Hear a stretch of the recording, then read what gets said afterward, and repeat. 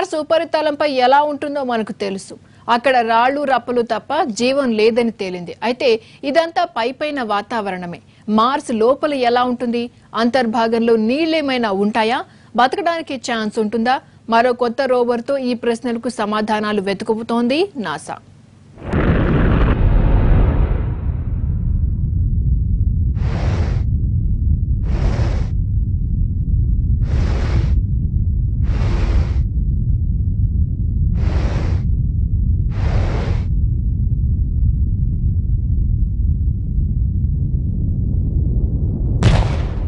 ఎప్పుడైనా సరే ప్రత్యామ్నాయం ఉంటే మంచిదే. దురదృష్టం కొద్దీ భూమి విషయంలో మనకి ప్రత్యామ్నాయం లేదు. ఇలాంటి గ్రహం మరొకటి ఉంటే బాగుండేదని శతాబ్దాలుగా పరిశోధనలు చేస్తూనే ఉన్నారు. ఆ లోటు మార్స్ తీరుస్తుందని నాసా, ఇస్రో సహా చాలా స్పేస్ ఏజెన్సీలు నమ్ముతున్నాయి. అయితే క్యూరియాసిటీ రోవర్ సహా ఇప్పటివరకు ఏ రోవర్ అంగారక గ్రహంపై జీవించే ఛాన్స్ ఉందని చెప్పలేదు. నీరుంటేనే కదా మనం బతకగలం. మార్స్ ఉపరితలంపై నీరు లేదు. ఈ విషయం క్యూరియాసిటీ రోవర్ పంపిన డేటాతో చాలాసార్లు స్పష్టమైంది.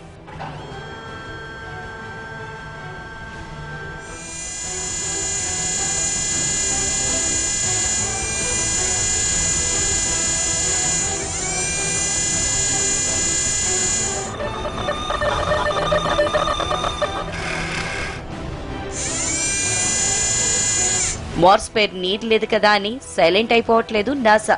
కారణం 5 కోట్ల సంవత్సరాల కిందట ఆ గ్రహంపై నీరే కాదు, నదులు కూడా ఉండేవి. నదీ ప్రవాహాల ఆనవాళ్లు ఇప్పటికీ స్పష్టంగా కనిపిస్తున్నాయి. మరి ఆ జలం ఏమైపోయింది, ఎక్కడికి పోయింది అన్న ప్రశ్నలకు సమాధానం లేదు.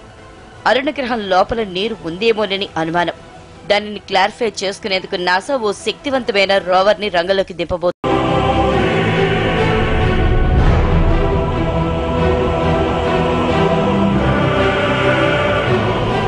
అంగారక గ్రహాన్ని తవ్వితే కాని దాని లోపల ఏముందో తెలీదు. అందుకే నాసా పంపబోయే రోవర్ కు ఓ రోబో చెయ్యి, దానికి ఓ బలమైన సుత్తి ఉండబోతోంది. ఆ సుత్తి కొన్ని వేల సార్లు కొడుతూ మార్స్ ఉపరితలానికి కన్నం పెడుతూ లోపలికి వెళ్తుంది. అలా వెళ్లేందుకు రోబో చెయ్యి సహకరిస్తుంది. లోపల వచ్చే ప్రకంపల్ని రోవర్ కి ఉండే సిస్మోగ్రఫీ పరికరం నమోదు చేస్తుంది.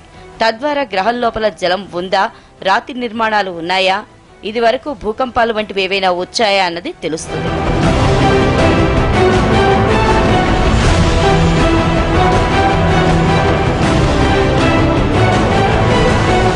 నెల రోజుల్లో పంపించబోతున్న ఈ రోవర్ పేరు ఇన్సైట్. ఓ గ్రహం లోపల ఏముందో తెలుసుకోబోయే మొట్టమొదటి రోవర్ ఇదే. మార్స్ ఉపరితలం నుంచి 5 మీటర్ల లోతున ఓ చిన్న కన్నం ఉండటాన్ని నాసా శాస్త్రవేత్తలు గుర్తించారు. ఆ కన్నం గ్రహం లోపల వరకు ఉంటుందని అంచనా వేశారు. నాసా పంపే ఇన్సైట్ రోవర్ ఆ కన్నంలో నుంచి తన సుత్తిని లోపలికి పంపించబోతోంది. తద్వారా గ్రహం అంతర్భాగం వరకు ఎలా ఉందో మొత్తం సమాచారాన్ని ఇవ్వనుంది.